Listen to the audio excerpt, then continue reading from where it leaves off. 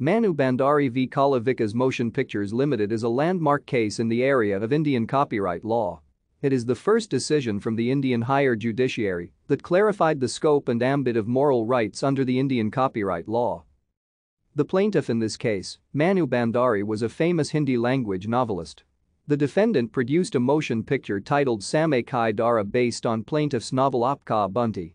Though the movie was made under an agreement with the plaintiff was not happy with the way her work was treated during the adaptation of the novel into the movie. The plaintiff feared that her image would be tarnished if the distorted version of her novel was allowed to be presented through the movie. Hence, the plaintiff sought permanent injunction against a screening and exhibition of the movie.